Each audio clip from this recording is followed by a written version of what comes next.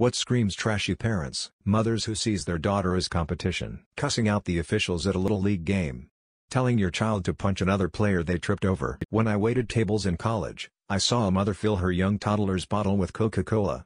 I thought it was just horrible. Kids running around a store trashing the place and not a parent in sight. Social media influencers whose entire content is their children. People who publicly punish their kids online. Parents who give out way too many details about their children, giving them lack of privacy. Child exploitation at its finest. When their kids can literally set the world on fire and they'll blame anyone else to avoid responsibility. Kids destroying other people's stuffed property and the parents are just standing there and laughing like it's a form of amusement.